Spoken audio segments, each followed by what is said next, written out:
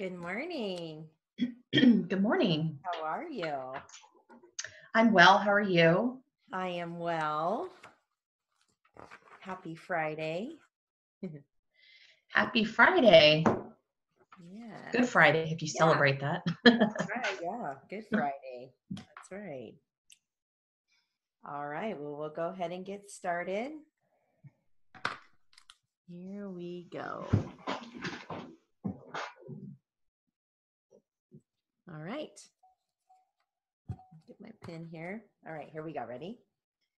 I, the, and, to, a, you, of, in, we, it, for, that, is, your, have, will, be, not, are, as, at, this, with, but, on, if, all, so, me, was, very, my, had, our, from, am, regret, paid, question, does, for, meet, world, rest, card, Sunday, end, payment, special, leave, read, saw, statement, remain, mind, 6, along, bring, found, myself, reason, around, report, town, following, left, summer, seem, interested, high, either, prices, reference, used, didn't, probably, coming, general, meeting, show, present.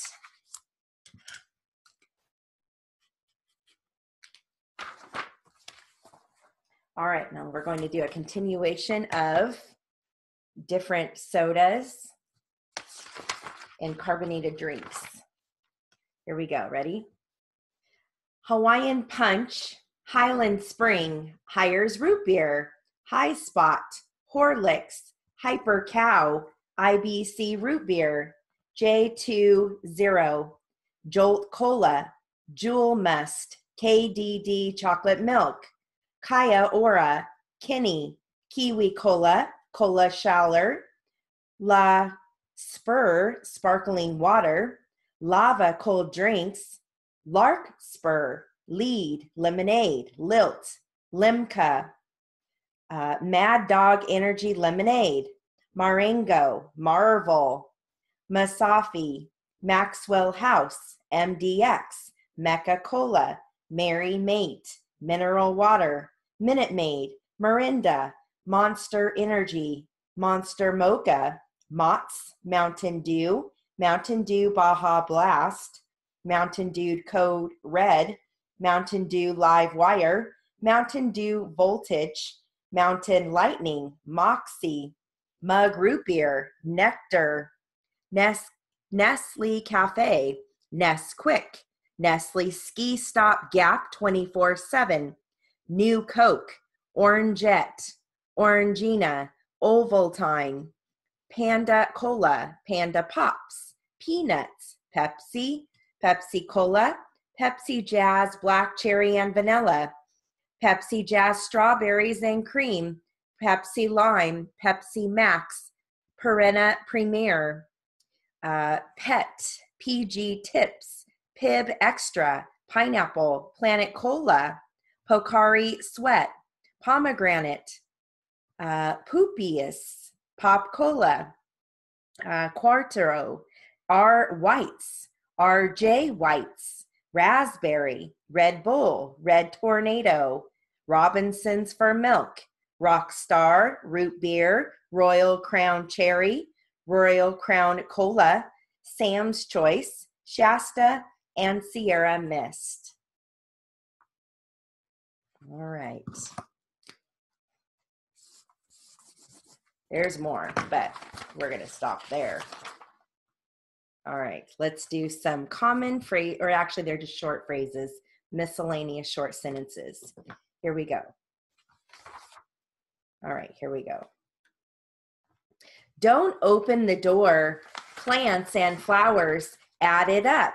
Answer the phone. We came home. Play it again. Tell the truth. Spell your name. Where are you? You work too much. 3 years ago. Only a little. Another great sound, our best things, a good woman. Form 2 lines, read my email, write 1 sentence. We need more. Where does it end? Such a mess. It turned out well. Hand it over. It's a small world, a different land. Tell the truth, because we should. It turned out well. Good things, I think so. Even the animals, good and plenty. They went there, show and tell. Such a big house, big and small. Read the sentence, point it out. I don't feel well. I study hard in school. Set it up. It's still there. A small house. Turn the page. We want to go too. Back off. A little boy. The good American. Dad means it. Study and learn. Any old time. Try your best. Live and play. Think before you act. It's only me. Just the same. Take a little time. Over the river. After the game. All right. Now I'm going to do a extension of these legal doublets that we started yesterday, actually the day before. Okay, this is going to be in addition to that. Promissory note, contingent estate, bilateral contract, punitive damages, unlawful detainer, default judgment, jury impanelment, commercial paper, executed contract, nominal damages, chattel mortgage, percipient witness, declaratory decree, severance damages, severance pay, adverse possession, summary judgment, constructive notice, original jurisdiction, limited partnership, malice aforethought, bipartite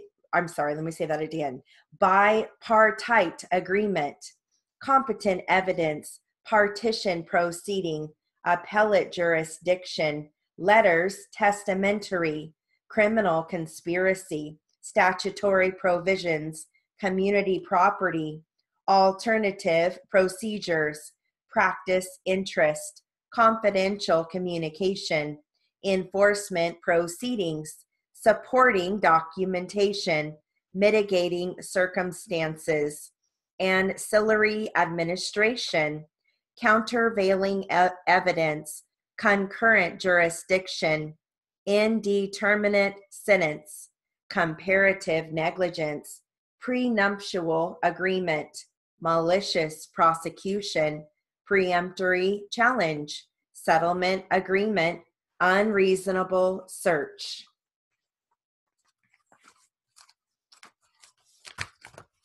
All right.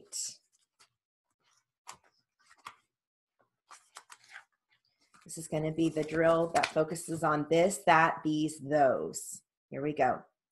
This train, these chores, those stores, that room, those days, this horse, these bags, that ball, this foot. Supply that, those colors, this control, that trailer, this roster, that expense. Push that, those flames, take these, that record, those papers, this problem, those masters, these faces, this legion, those girls, frame these, hold that, hit these, this chair, see those times, sign these, leave this, these boys, those facts, pull this table, those shoes, set these, that income, this engine, those lamps, those outlines, this canvas, that enemy, these campers, that system, this poster, that parcel, those comics, these units, this dish, these grills, those pools, that booth, these sticks, this brush, those flocks, that car, ask these, strike that, try these, this book, those kids, that pool, plant these tops, see that flower, cancel this, carry that suspect, forget this, these benefits, those boxes, this lumber, these pencils, those gardens, these cabinets, that canopy, recall that, Try those, this figure. Ask those, that house, those decks, those trails, watch that, these checks. All right.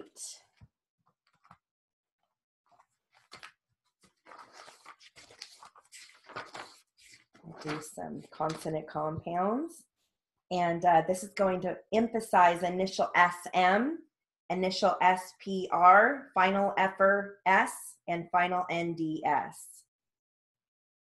State this. All right, here we go. The small boy smelled the smoke. Her smock was smudged. She smiled and smirked at the boy. Cal sprained his ankle on the sprinkler. We spread the sprigs to dry. He sprayed the spruce with water. The wafers come in several flavors. Lee prefers or favors one person. She often refers to the handmade covers and sheets that her mother gave her. On Sundays, he delivers the divers to the shore. The quivers were found in the rivers. Sometimes he offers to fill the coffers. Meg attends all the battle of the band's concerts. Yeah, all the battle, huh? The bonds are included as part of the funds. The winds blew down the stands. Kyle grinds the rinds. He lends his time and tends to the baby. Lisa finds and sends the data to the East Coast. All right, now here are some sentences that focus on different numbers. Okay, here we go. During the late 1800s, many Americans migrated to the West. The museum will feature paintings from the 17th century. Most of the inmates were in their late 20s. The child was 3 years and 4 months old when he was abducted from the shopping center.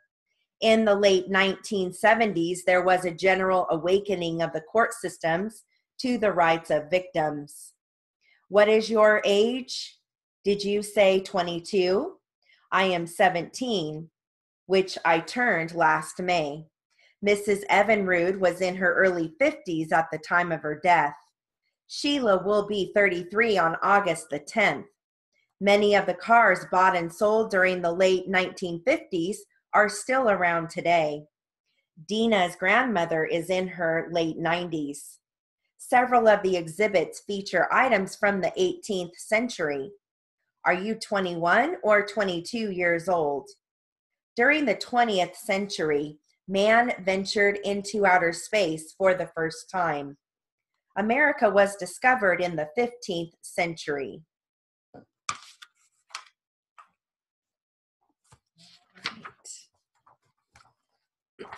These are going to focus on final KT endings. So I'm going to give you the words first, and then I will give you the sentences. Here we go.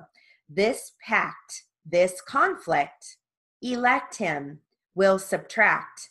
Our tact does distract, should react, must inject, will convict, does attract, may predict, can retract. Pass out the tract. How will he react? Is it a true fact? The standard is exacting. It is a religious tract. Noise can be distracting. Don't inflict injury. Whom did they elect? That tract is sold out. The die was injected. Resolve the conflict. Has he been evicted? What do you predict now? That fact is not known. The jury will convict him. He signed the pact. The sect is small. It is exacting work. He must retract his story. Have you subtracted? Evict them tomorrow. It is one more fact. Subtract the difference. Inspect the premises. Inject the serum. It will attract the attention. That must be exact. It attracted them. They bought a tract home. He acted accordingly. She reacted quickly. Smog detracted from it. The parts were inspected. It is a tract house. There is a conflict. The convict escaped. He didn't use tact. Subtract the costs. How will they act? A reward will attract them. Have you transacted it? The result was predicted. He violated the pact. Can't you be tactful? Cut the exact size. Right. Now we're going to do some phrases. Here we go. So I have had, so I recall, so I recalled, so I recollect, so I recollected, so I remember, so I remembered, so I shall, so I should, so I understand, so I want, so I wanted, so I was, so much, so you believe, so you believed, so you can, so you could, so you feel, so you felt, so you have been, so you have had, so you recall, so you recalled, so you recollect, so you recollected, so you remember, so you remembered, so you shall, so you should, so you want, so you wanted, so you were. I didn't believe so. I didn't think so. I don't believe so. I don't think so. You believe so. Somebody else. Mr. Speaker, Ms. Speaker. Square feet. State your name. State your full name. States exhibit, such as, thank you, that are, that can.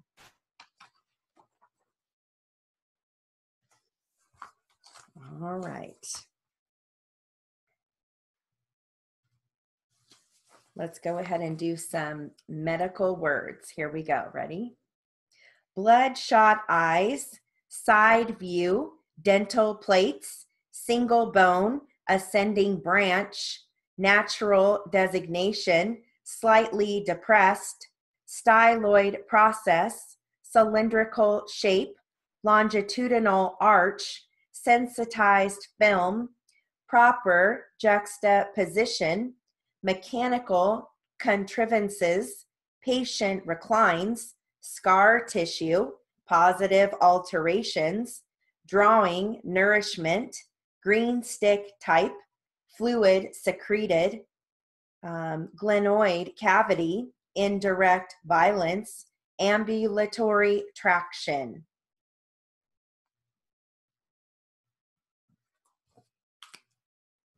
All right. We've got one last drill here, and we're going to move on to literary, okay? All right, this is going to be the continuation of different descriptions of automobiles. Yeah, I think the other one's kind of just focused on numbers and initials, but this is kind of more toward automobiles, okay? Here we go. 2006, American Motors, little Volkswagen Silver. 2007, Nissan pickup truck. Green Chevrolet Celebrity 1986, red 1984 Triumph Spitfire convertible, 1980 Delta 88 Royale blue in color, 2008 Chevrolet Malibu Classic V6, Toyota Land Cruiser 2016 four-wheel drive, Nissan pickup 3 years old, 2009 Cutlass Cruiser removable roof, pale blue Toyota Camry 4-door model, navy blue Honda Accord 4-door with moonroof 2015, 1983 Mercury Cougar, license plate 1MEB P92, Mitsubishi Cordia red and white, 1987 Buick Riviera T-Type Turbo V6, 1984 Renault 4-wheel drive power steering, 2012 Honda Civic options package, Mercedes-Benz 450 SE 7 years old, scratched and dented 2009 Chevy Impala, 1986 Mercury broken headlight, Isuzu Trooper 1987 diesel engine, 2014 Pontiac V8, 2013 Pontiac 6000 Coupe dented fender, 1983 Volkswagen Rabbit convertible, Plymouth Renault 1984 automatic, dark blue and gray 1979 Volvo 4-door model, 1978 Pontiac Firebird, cream colored. Light blue 2012 Cutlass Sierra. 2014 Lincoln Continental. 1980 green Chevrolet Camaro with racing stripes. 1984 Regency 222 inches long, black in color. Jaguar XJS 2010, red with black interior.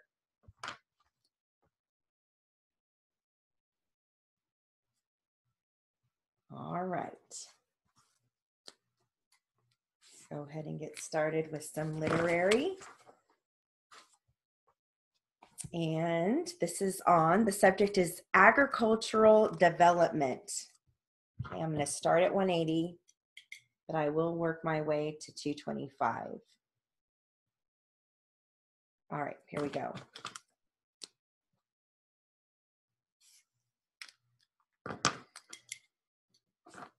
Ready? In these days of exploration into the atom on one hand and space travel on the other, anything to do with agriculture probably seems insignificant to most people, yet there is in truth no more romantic page in history than the amazing advance and development of our agricultural production efficiency in the recent decades. The dynamics of agriculture have changed not only the face, but indeed the very character of America.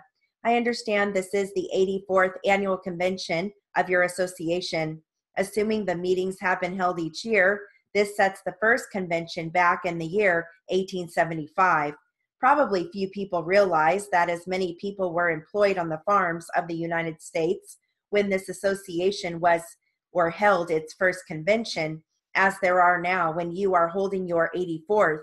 Direct employment on farms today is no greater than at the end of the Civil War, even though the population of the country has increased almost 10 times. Moreover, at the end of the First World War, we have reached an acreage of developed cropland, which never since has been exceeded in any significant degree, and probably never will be. On what has been a static cropland base for almost 4 decades, the national population has increased 2/3, yet we are now better fed and more abundantly provided with farm products than ever before in our history. My father was born in 1876. He learned to farm with horse-drawn tools. In his youth, the proportion of families engaged in agriculture was 1 on the farm and 1 off, in contrast to a proportion of 2 to 1 during my grandfather's life. Thus, we have evidence that production per farm family had increased about 50% in 1 generation. When I was born in 1928, the proportions had changed again to 1 family on the farm for each 2 who had lived and worked in an urban environment and development. This came from further production efficiencies in agriculture in the 3 decades from my father's birth to mine.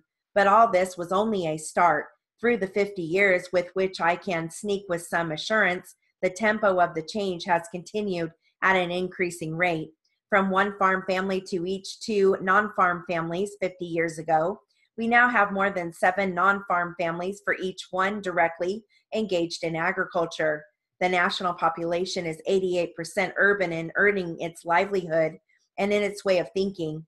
This, of course, includes some people who live in the country, although they do not make their livelihood in agriculture. When I was a young boy, the 2-mile stretch of country road that I recognized as the home community had 12 families, all making their living directly from farming. Today, 14 families live on the same road. All 12 of the original houses are occupied, and the 2 new ones have been built. Only 5 of these families are now full-time farmers. 2 run part-time farms, and 7 make their livelihood entirely outside of agriculture. Judging from the cars they drive and the appliances in their homes, the neighborhood never before has been so well off. Total production of the farm has doubled in 30 years, which means that output per man is now 4 times as great as it was 3 decades ago. Every farm that has properly adjusted to the changing technology of agriculture production has made one of the 3 adjustments. It has expanded onto more acreage for the same labor force, or it has operated much more intensely with the same labor force, or it is doing a comparable volume of business with a much reduced labor force. Many combinations of these adjustments are possible and have been used. The farms which have not adjusted will not produce a level of living acceptable to the families now. Commercial farming is less and less a way of life, and more a way of making a living. It is governed by the same economic dictates that the govern manufacturing or banking or any other process of putting together cost factors to turn out economic products. This does not mean farms are becoming big businesses. They are still family units in and about the same degree, which they have been for generations. However, successful ones are family commercial units instead of family subsistence units. They are mechanized and they are turned over as never before. They are specialized, but at an increasing degree. They are capitalized as no other farms have ever been. Such farms operate in a more intimate partnership with the urban industry, and the industry furnishes the tools and the endless array of services without which today's commercial farm operation would quickly grind to a halt. Right. I only got to 200 with that one. Okay, I didn't get to 225, but I did get to 200. Let's say half of that was 200. Okay, so we're going to do some jury instructions. This one is the continuation of what we've been working on, and I'll start this at 200 and work my way to 225, okay? All right, here we go. Before you may find the defendant guilty of mutilating a corpse as a party to the crime, the state must prove by evidence which satisfies you beyond a reasonable doubt that the defendant directly committed the crime of mutilating a corpse or intentionally aided and abetted the commission of the crime. All 12 jurors do not have to agree whether the defendant directly committed the crime of first degree, mutilating a corpse, or aided and abetted the commission of the crime. However, each juror must be convinced beyond a reasonable doubt that the defendant was concerned in the commission of the crime in one of those ways. Mutilating a corpse, as defined in section 940.11 of the Criminal Code of Wisconsin, is violated by one who mutilates a corpse with intent to conceal a crime or avoid apprehension, prosecution, or conviction for a crime. Before you may find the defendant guilty of this crime, the state must prove by evidence which satisfies you beyond a reasonable doubt that the following two elements were present. Number one, Brian Dorsey mutilated the corpse of Tracy Hall or aided and abetted another in mutilating the corpse of Tracy Hall. Number two, in mutilating the corpse of Tracy Hall or in aiding and abetting another in mutilating her corpse, Brian Hall acted with the intent to conceal the crime. This requires that the defendant acted with the purpose to conceal a crime. You cannot look into a person's mind to find out about the intent. Intent must be found, if found at all, from the defendant's actions, words, and statements, if any, and from all of the facts and circumstances in the case bearing upon the intent.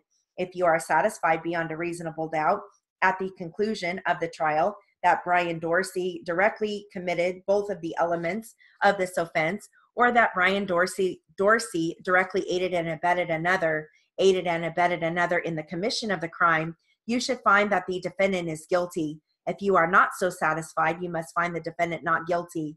Count 3 charges that the defendant with first-degree sexual assault by use or threat of a dangerous weapon, also as a party to a crime. Section 939.05 of the Criminal Code of Wisconsin provides that whoever is concerned in the commission of a crime is a party to that crime and may be convicted of that crime, although the person did not directly commit it.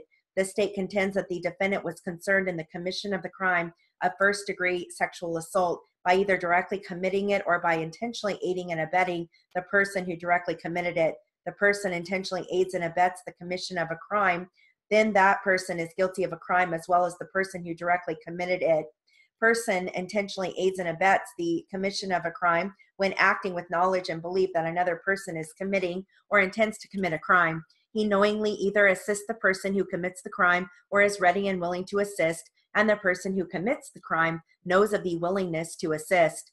To intentionally aid and abet the crime of first-degree sexual assault, the defendant must know that the person is committing or intends to commit the crime of first-degree sexual assault and to have the purpose to assist the commission of the crime.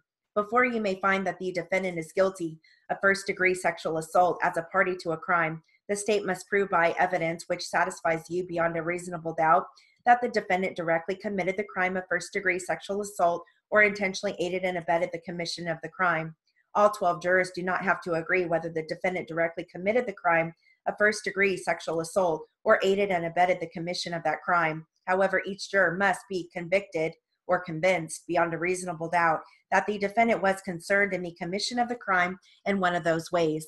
First-degree sexual assault, as defined in Section 940.225 of the Criminal Code of Wisconsin, is committed by one who has sexual intercourse with another person without consent and by use or threat of a dangerous weapon. Before you find that the defendant is guilty of this offense, the state must prove by evidence which satisfies you beyond a reasonable doubt that the following three elements were present. Number one, the defendant had sexual intercourse with Tracy Hall. Number two, Tracy Hall did not consent to the sexual intercourse. Number three, the defendant had sexual intercourse with Tracy Hall by use or threat of a dangerous weapon.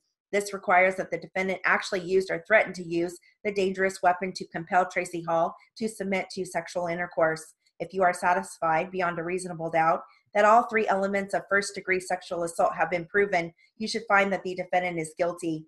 If you are not so satisfied, you must find that the defendant is not guilty. In reaching your verdict, examine the evidence with care and caution. Act with judgment, reason, and prudence.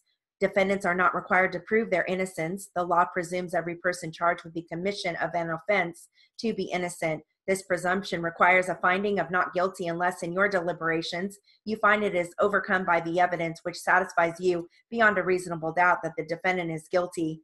The burden of establishing every fact necessary to constitute guilt is upon the state. Before you can return a verdict of guilty, the evidence must satisfy you beyond a reasonable doubt that the defendant is guilty. If you can reconcile the evidence upon any reasonable hypothesis consistent with the defendant's innocence, you should do so and return a verdict of not guilty. The term reasonable doubt means a doubt based upon reason and common sense. It is a doubt for which a person can be given, for which a reason can be given, arising from a fair and rational consideration or the evidence or lack of evidence. It means such a doubt as would cause a person of ordinary prudence to pause or hesitate when called upon to act in the most important affairs of life. A reasonable doubt is not a doubt which is based on mere guesswork or speculation. A doubt which arises merely from sympathy or from fear to return a verdict of guilt is not a reasonable doubt. A reasonable doubt is not a doubt such as may be used to escape the responsibility of a decision. While it is your duty to give the defendant the benefit of every reasonable doubt, you are not to search for doubt. You are to search for the truth. The lawyers will now be making opening statements. The purpose of an opening statement is to give the lawyers an opportunity to tell you what they expect the evidence will show in this case, so that you can better understand the evidence as it is introduced during the trial. I must caution you, however, that the opening statements are not evidence. Mr. Kratz, Juror Covington, were you able to hear me when I gave these instructions? All right. Do some Q&A. And I read most of that at 225. Started off at 200 and then I picked it up to 225. All right, this is a new transcript. It's a diving accident with a Doughboy swimming pool. Okay. And it's going to be plaintiff questioning. It's a depo format. And I will start at 180. Okay. And we will work our way to 225. There you go. Mr. St. George, I know you have been deposed before. Let me just try to briefly explain. I will ask you some questions. You make sure you hear the question. Make sure you understand the question. If you are not clear, if it is confusing, anything like that, just let me know, and I will try to rephrase it or repeat it or have it read back to you so that you will understand it. Is that okay with you? Okay.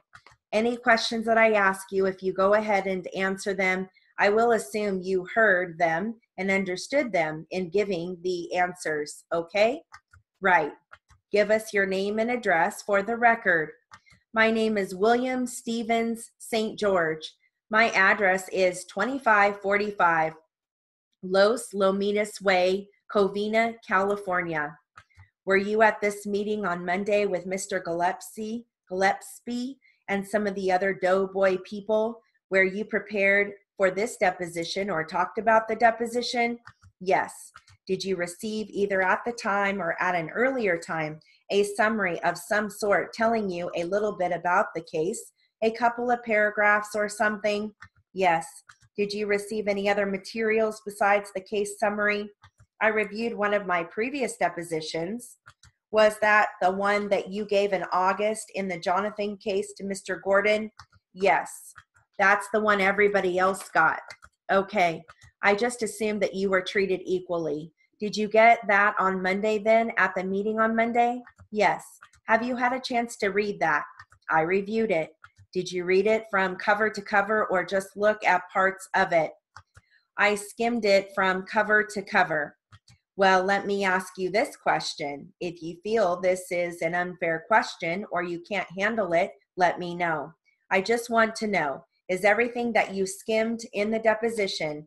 I am not sure how you use the word skim, but is there anything in there that you feel wasn't accurately recorded, something that needs to be clarified, or is the information in that deposition pretty much accurate based upon your skimming it? Yes, with the exception of some references in there to SCC, when it should be the SEC, Securities Exchange Commission. Probably a typographical error. Yes. Outside of that, everything appeared to be basically okay. Yeah. I have not read the deposition. I have a summary here that was prepared, but it is a very skimpy summary. Have you ever seen this summary? No, I haven't. You did not prepare this? No. Are you married? Yes. Do you have any children at home? 1. And the age? Today is Thursday, so Wednesday, so he is still 11. He turns 12 on Friday. I have an 11-year-old myself. And your date of birth? September 27, 1970. What is your present position at Doughboy? I am the treasurer.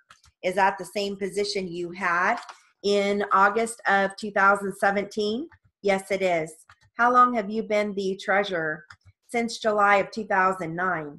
Is that when you started with Doughboy? No. When did you start with Doughboy? February 15, 2005. And what positions did you hold between 05 and 09? I was controller for Doughboy Recreational Inc. Did you have, approximately a year later, I became the vice president and controller of Doughboy Recreational. Does that cover it? Yes. Prior to 2005, did you work for any other pool companies? No. You don't need to give me every company. What was your basic background before 2005? Several years in the public accounting profession, followed by the accounting profession on the private side. Is your basic area finance or accounting or a combination of both? Yes, a combination of both of them. I assume you have some type of degree? Yes. What kind of a degree do you have? BS degree. In what field is that? Major in public accounting. Where would that be from? New York University. And the year approximately? 1994. That was a good year. That is when I graduated. Do you have a CPA? Yes. This CPA, is that something that you get on a state-to-state basis or nationwide? It is a state-to-state basis. In what state do you have the CPA? New York. Any other states? No. Have you had any further formal education since New York University 94? Some postgraduate work as well as attending a variety of seminars. Would you tell me when and where you learned to swim? What relevance does that have, counsel? Well, this case has to do with the swimming in a swimming pool. Certainly his background. What relevance does the fact that the treasurer of Doughboy swims or doesn't swim or what he does? It has no relevance to the case. Well, let me ask this question, and maybe it will make it more obvious what the relevance is. When did you first learn that spinal cord injuries could occur from the diving accidents? At a very young age. Would you tell me what that young age was? Was that before 10, after 10? It would have been before 10. How did you learn that? Specifically, I am not sure. It would have either been from reading or visual, such as I can recall seeing a movie about a young girl that dove into a lake and didn't see an obstruction underwater at the point where she dove. It was shallow water, and because of the obstruction, she turned out to be I don't know whether it was a quad or a paraplegia. Was the name of that movie Joni by any chance? She is the one that I was familiar with. Whether it was that one or not, I don't know. You know who Joni is? Yes. How is it that you remember today so vividly that you learned of this kind of injury from diving before you were 10? I have been swimming since a very early age, having been born across the street from the ocean. I have been told that when they couldn't find me, I was usually across the street. I have always seen pictures of myself in a swimming pool at about the age of about 2 in Hawaii. Where did you grow up? The United States, all over the country. Well, you said you lived across the street from the ocean. I was born in Long Beach, California. How long did you live in Long Beach then? Oh, I don't know. Well, were you living in Long Beach the first 10 years of your life? No. First 5 years of your life? No. Less than 5 years. Less than 5. Did you know that because you remember that or because you have been told that? No, I don't remember Long Beach at all, just what I have been told. Pictures you have seen, I take it? Yes.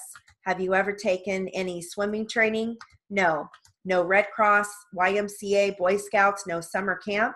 Some life-saving courses sponsored by Red Cross. Did you receive a certification in life-saving or lifeguarding? I may have. It was so long ago that I don't remember the certification. Do you remember being taught by any Red Cross courses about spinal cord injuries from diving? Not specifically, no. Do you know when Red Cross first started putting that information into their training programs? No. Have you ever dove? Yes. At what age did you learn to dive? I don't remember. Before 10, after 10? Probably before 10. Did you receive instructions in diving? No. Picked it up by watching other people? Yes. Where would you dive? Would you dive in open bodies of water or pools or both before you were 10, let's say? It would have been an open body of water, but it would have been a protected area, an area that was open to the water, but bulkheaded. Where would you dive from? The float anchored out in the deeper water.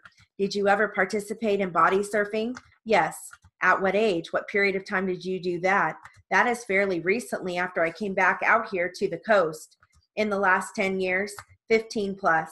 Are you aware of any dangers involved with body surfing? Yes. What are the dangers? If you are not careful, you can get grounded into the sand by the waves in the water. You can be a quad like Joni, be in a wheelchair. Is that right? Yes. Are you nodding your head yes? Yes. Why do you go ahead and body surf knowing that that can occur? If you exercise caution to prevent that kind of an accident, what is caution? What caution do you exercise? Usually it is in deeper water. How deep would that be? At least chest high in the trough of the wave. When you say chest high, are you talking chest high of yourself? Yes. How tall or high are you? I'm about 5'11". Chest high would be a little over 4 feet on you. It would probably be 4.5 feet. Have you ever body surfed in water that was less deep than that? I don't think so. Have you ever seen anybody or any other people body surf in water less deep than that? Probably. I have seen some people also come up very scraped up from being against the sand. What part of the body did you notice the scrapes on? The chest. What about the head? Oh, I don't remember specifically the head. Have you ever had occasion to go up and tell some of these other people body surfing in water less deep than yours that they can break their neck and be in a wheelchair forever? No, I never did that.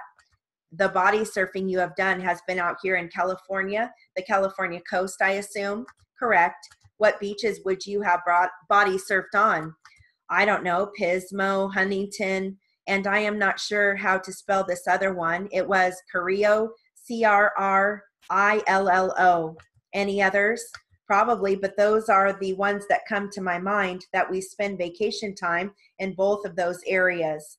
Are you familiar with the operations Wipeout out of Hoag Hospital out of Newport Beach? No. Are you familiar with, well, what some people consider to be a famous Newport Beach diving case, the $6.6 million? I have heard of it, yes. Have you ever considered the possibility that when you were in the ocean body, surfing in chest-high water, that other people might see your body surfing and attempt to imitate what you were doing, not knowing what you know about being injured? That might occur. I hadn't particularly thought about it. Have you ever body surfed on any of the East Coast? Not that I can recollect. What about diving into the waves? Have you ever engaged in diving into the waves? Probably. I mean, you know, you are risking it from doing that too, right? If you dive down, if you don't dive properly. And how do you dive properly to avoid that occurring? You are diving into the wave. You are going through the wave instead of down into it. Is there any requirement that you have as far as depth is concerned in diving into the waves? You use your common sense. What is common sense to you? You evaluate the risk that you are willing to take versus the risk that is there. Well, how does that come into play in the depth? I mean, how does that tell you how deep the water should be before you attempt to dive into the wave? I have never done that. Maybe I am asking stupid questions. I assume that you get the waves or a different height when you dive. Yes.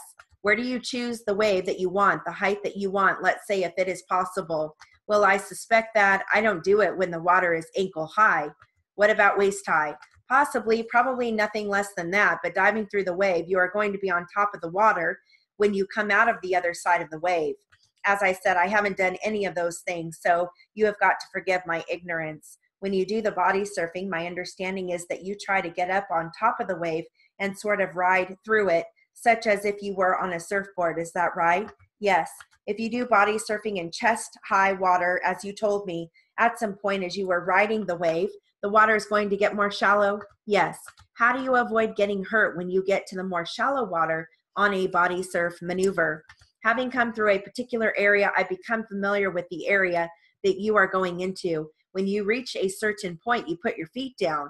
How do you know where that point is? If you are trying to explain to me how to do it so I wouldn't get hurt, where could you tell me to put my feet down? Run that one past me again. Counsel, what is all of this about, diving into the ocean? I think it is totally irrelevant. If you want to educate yourself on surfing, I guess that you should conduct your discussions outside of the confines of this deposition, or go online and do your own research later. This has nothing to do with this case. It is totally irrelevant. I have allowed you to go on because sometimes it is easier to let you ask these irrelevant questions than it is to terminate it. But you have gone on far enough, so stop it. You are telling him not to answer the question? Yes, I am. Okay, Mr. St. George, isn't it true that the same basic concepts that you learned in the ocean that you engaged in the last 15 years in body surfing and diving into the waves, the same basic concepts of how you do it and how you avoid injury and knowing that you can be injured apply to the diving into above ground pools? I don't dive into above ground pools. No, but I mean, if you dive into an above ground pool, you know that the same thing would happen to you that could happen to you from the body surfing or diving into the waves. Is that right? Sure, because it is a shallow body of water. Don't you think that there might be some people in the United States that feel the same way that you do about the ocean, that because they are familiar with it and because they know how to dive, that they can dive into an above ground pool without getting hurt? Possibly. I mean, that's the way you feel about the ocean, right? You feel you know how to do it. You realize that there is a little risk, but you take the risk because you know how to do it. Is that right? Yes. But in your opinion, people think that way as it relates to the above ground pools, think wrong because it should not be done. You should not dive into an above ground pool, correct, under any circumstances.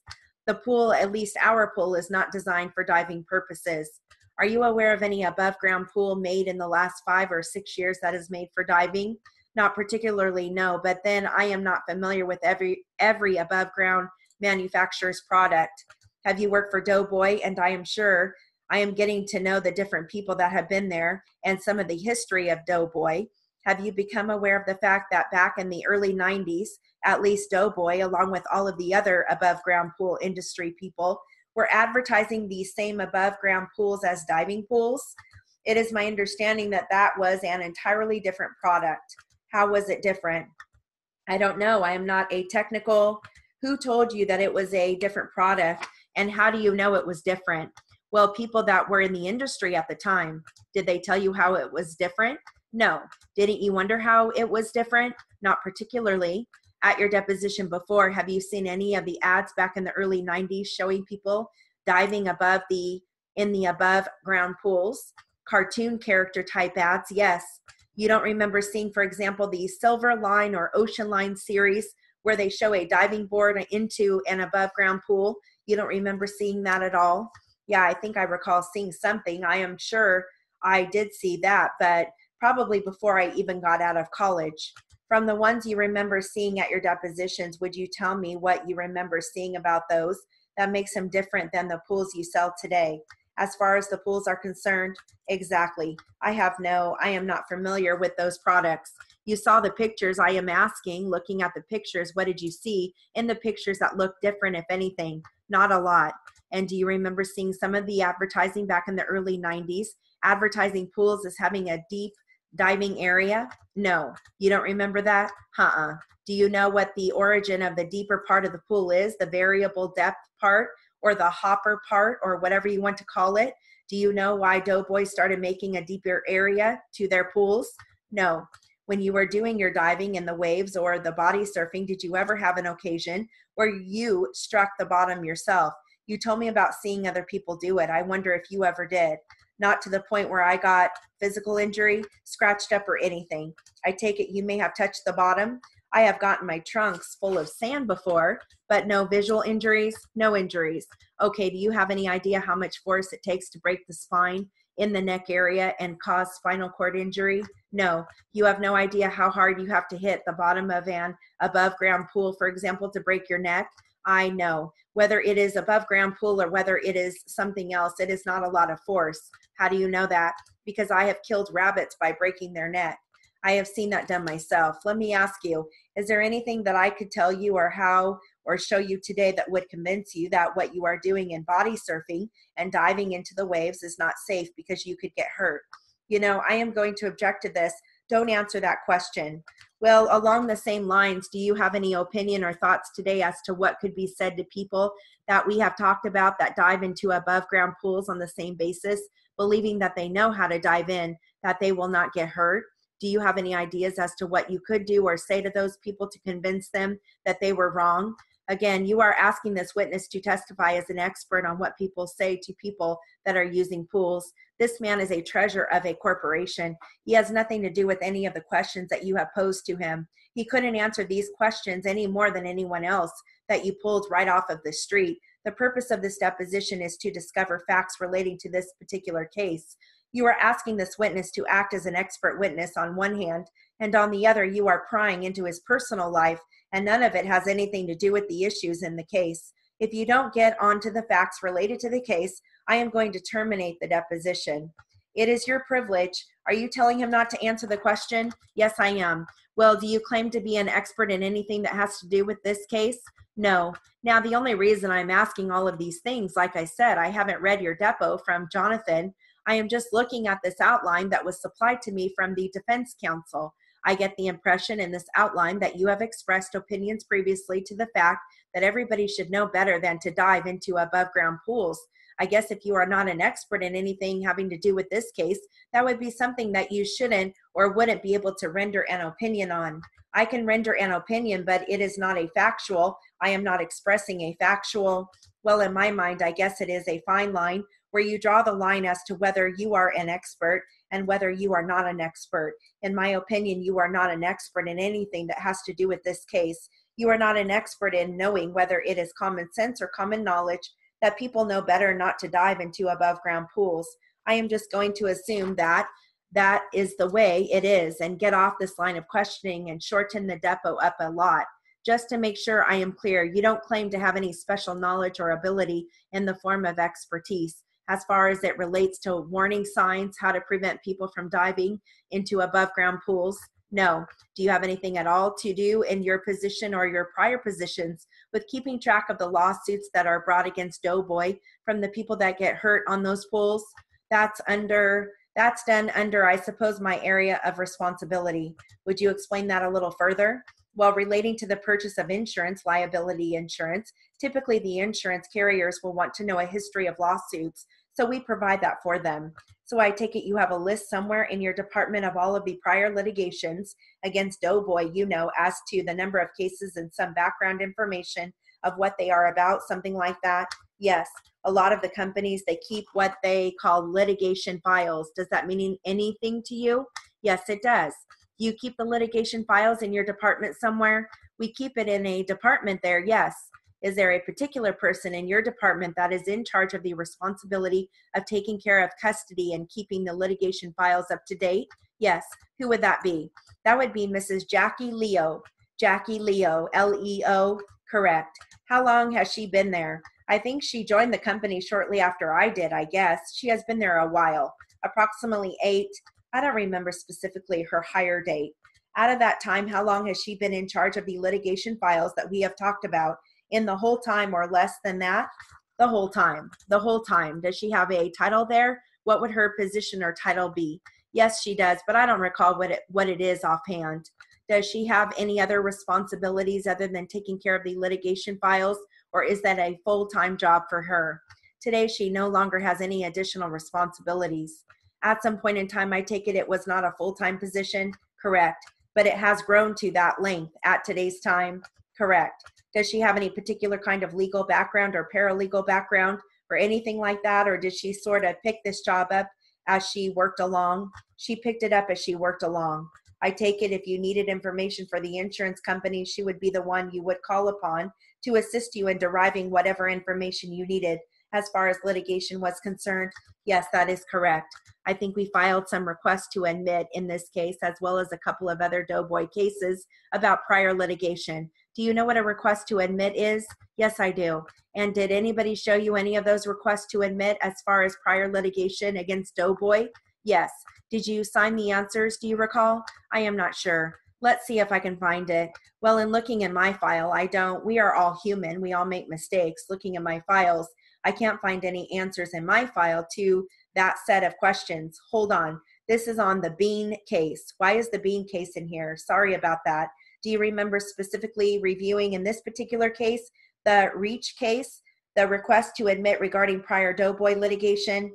I don't have a specific recollection that relates to this case. If I took a list of all the cases that I have by name, prior Doughboy litigation cases, and went down the list, you would be able to tell me the background of those cases from memory? Probably not. All right, so we'll stop there, do a page of read back. So most of that time was at 225. All right.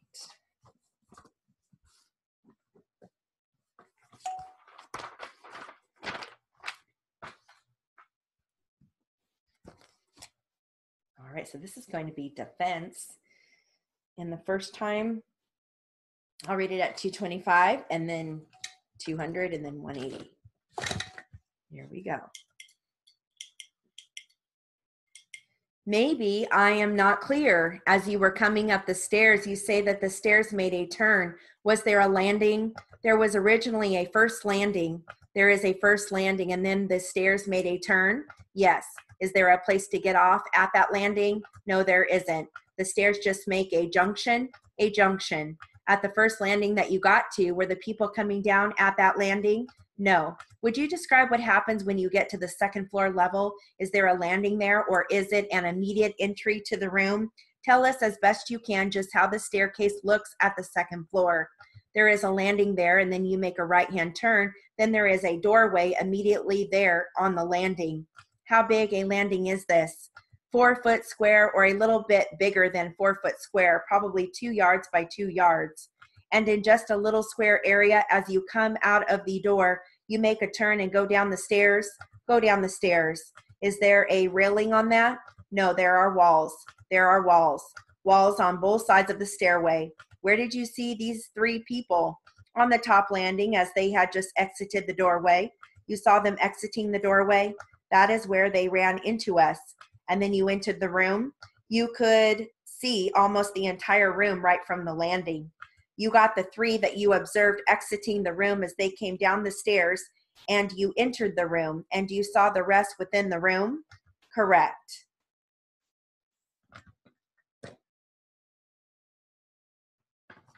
Okay, let's do it again at 200. Maybe I am not clear. As you were coming up the stairs, you say that the stairs made a turn. Was there a landing? There was originally a first landing. There is a first landing, and then the stairs made a turn. Yes. Is there a place to get off at that landing? No, there isn't. The stairs just make a junction. A junction. At the first landing that you got to, were the people coming down at that landing? No. Would you describe what happens when you get to the second floor level? Is there a landing there, or is it an immediate entry to the room? Tell us as best you can just how the staircase looks at the second floor. There is a landing there, and then you make a right-hand turn. Then there is a doorway immediately there on the landing. How big a landing is this? 4 foot square, or a little bit bigger than 4 foot square, probably 2 yards by 2 yards. And in just a little square area, as you come out of the door, you make a turn and go down the stairs. Go down the stairs. Is there a railing on that? No, there are walls. There are walls. Walls on both sides of the stairway. Where did you see these three people? On the top landing, as they had just exited the doorway.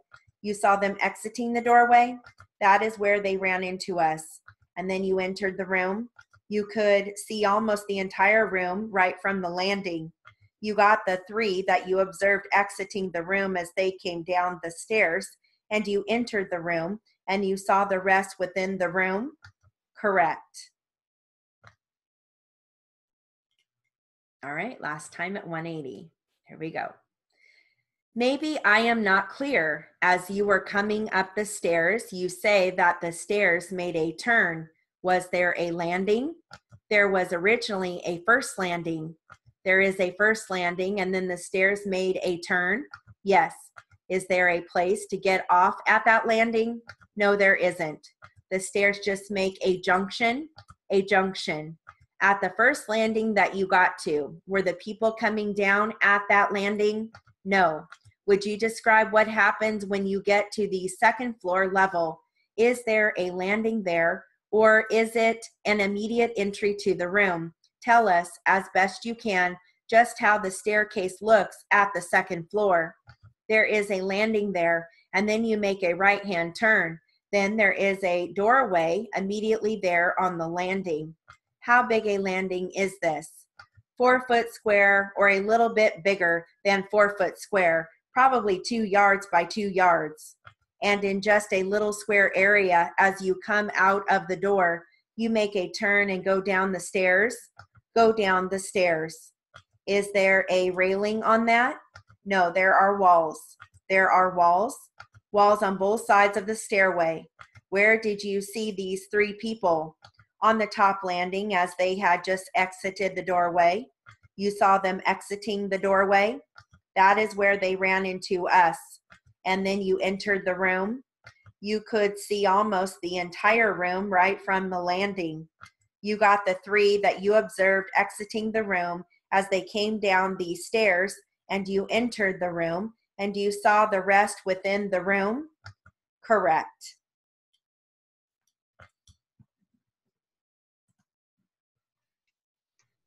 All right. How was that?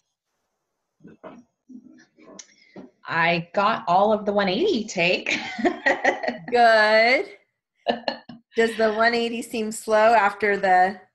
Yeah, it was like, my notes are good, I'm sure. That's great. But I struggled with the first take, the 225. So I can make it easy on myself and just read the 180. There you go. I don't know. How was the 200 take? It was good. I think it's good. I don't know. I don't remember. it's like Yeah. it Not leaves much my time in brain as soon between. as it's over. That's okay. That's all right. All right. Well, if you want, I can start. Just let me know when Yeah, I'm just trying to decide which one to read. you find it. Do I want to try to figure? No, I'll do my 180. Why not? All right. I'm ready. All right. Here we go. Question. Maybe I am not clear. As you were coming up the stairs, you say that the stairs made a turn. Was there a landing? Answer. There was originally a first landing. Question. There is a first landing and then the stairs made a turn. Answer yes. Perfect. Question. Is there a place to get off at that landing? Answer. No, there isn't. Question. The stairs just make a junction. Answer a junction. Question. At the first landing that you got to, were the people coming down at that landing? Answer. No. Question. Would you describe what happens when you get to the second floor level? Is there a landing there or is it an immediate entry to the room?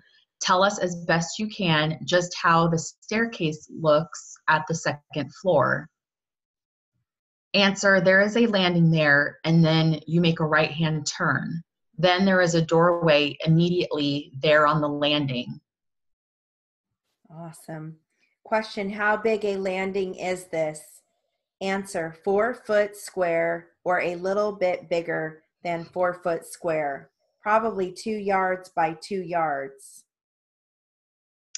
Question.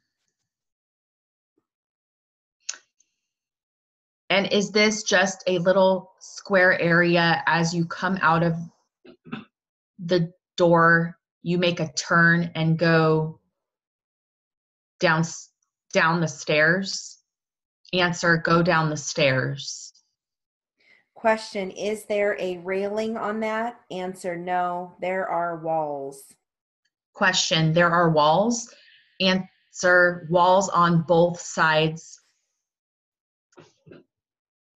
of the stairway. Question. Where did you see these 3 people? Question. I'm sorry. Answer. On the top landing as they had just exited the doorway. Question, you saw them exiting the doorway? Answer, that is where they ran into us. Question. And then you entered the room? Answer. You could see almost the entire room right from the landing.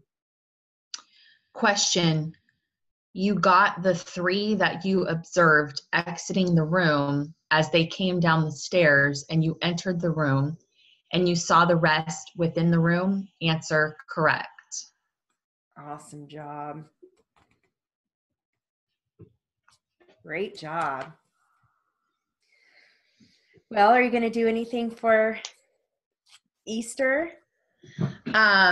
Going to church and then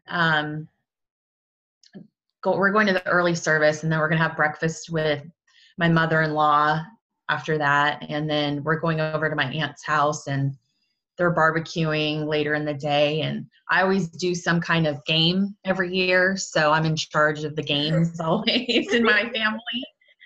So That's I'm putting awesome. together a little something. Yeah, we usually do an egg hunt and everyone can play, kids and adults. And then it's like, but I'm doing something a little different this year, but we always have fun. So That's awesome.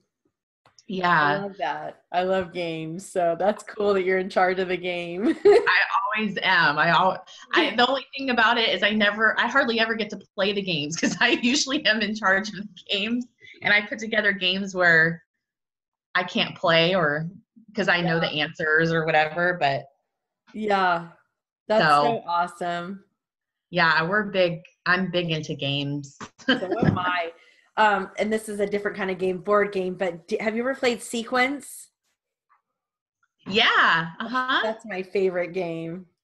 Is it? Yeah, I haven't played that in a long time. We used to play that when I was young a lot. I Yeah, love we that would. game. Yeah, Every time that's we a get good together one. with my friends, I'm like, can we play sequence? They're like, really, Jill? Can't we play? I'm such a creature of habit. They want to play all the new ones. I'm like, no, let's play sequence. Oh my gosh. Yeah, that's a good game. Yeah. It was Gosh, I need to get that game. I actually don't have it anymore, but that's a fun one. Yeah, my husband and I, we like our friends, when we get together, that's what we do. We play games. So That's I'm like, I love it because I didn't really have a group of friends that played games, but my husband, when I met him, he did, and I was like, yes, I married into a group of people that love games. that's awesome. Are you competitive? Yeah, I am too. My husband always says, I don't want to be on your team. I'm super competitive, but I've learned to like in certain settings, depending on the people, I can tone it down like a little bit Yes. because I'm really into the rules too, and some Uh, people aren't, and like no, doesn't that drive you crazy? it drives me nuts. But my husband's friends are all into the rules. They're like a perfect game group. Yeah. So, anyways, we play all kinds of games. We play the new games and some old games. So, That's awesome. but yeah, That's great. I grew up, my immediate family, we played games a lot. So it's like in my blood. Yeah. Yep, I know. I know. I love playing games too. It was fun. We got together with some friends around Valentine's Day, and my one friend said, "Let's play like the kind of like a it was kind of like the newlywed game, but we've all been married for a long time. But it was really cool how she did it because she had like section A, you had to pick one question, and they were all worth different points. Some were easy and some were hard. So you wanted to go for a harder question and take your chance, and you're going to get more points. But it was so cool because we had to like write down like what we would, what we thought the answer was, and then not show it to anybody. And then we went around the room and like held up our, answers. And it was so cool because the couple that won, it's through like our Bible study group, but the couple that won have been married for like 35 years. And it's like, that's so cool because it just goes to show like they just know each other, I think they got every question right. And some of them were hard. Some of them were not easy, How fun. That would be fun Yeah, it was so much fun. Play. Yeah, it was a lot of fun. How fun. So, yeah. So I just loved it. What are you doing? Huh? Oh yeah. What are you doing for Easter? Just going to same thing, just going to church in the morning and then going to my sister's house and just seeing all of our family, having a barbecue. And I was bummed because my daughter was going to come down she has spring break next week, because she's a school teacher. And so she's coming down this week, but she got chosen for a jury last week. So she's on a jury. Oh, wow. Yeah. So she can't come down because she has to be back on Monday. I think they said Monday will be the last day. So she'll still come down next week, but she just can't come on, it's a 6-hour drive. So she's down, and the courthouse is closed today, so they said, well, you guys will have to come back on Monday, and I think it'll wrap up because she was on the jury all last week. So anyways, but she keeps saying, hi Mom, it's so fascinating, and I'm watching the court reporter, and it's just kind of neat for her to see that side of it because she's never had to serve before. So it was fascinated with it. But well, that's cool, but too bad that she can't come down. Bummer. I know the timing. I know it's such a bummer. So anyways, we'll celebrate with her next week. We'll get together and do something. Yeah. Are you gonna get to see your son and your little what's her name, granddaughter? Her name is Paisley. Oh, Paisley, that's right. Little Paisley. Yes, I'll get to see her. Yes, I can't wait. Aw. I cannot wait. I'm so excited. So how fun. I know, because if I don't see her like after like 5 days, I'm like, oh, I need to see her, Yeah, I'm sure. Yeah. So, and I was gone last weekend, and with my roller derby team, and they came over here to see my husband. He called me. He's like, "Guess who's here?" So Oh I'm like, man. "Oh, I'm dying! I can't wait to see her." So, Oh, we'll have fun. That yes, you sounds nice. too. Have a great weekend. Thank you. Happy Easter. Happy Easter. I'll see you next week. Okay, see you Okay. next week. Okay. Bye. Bye.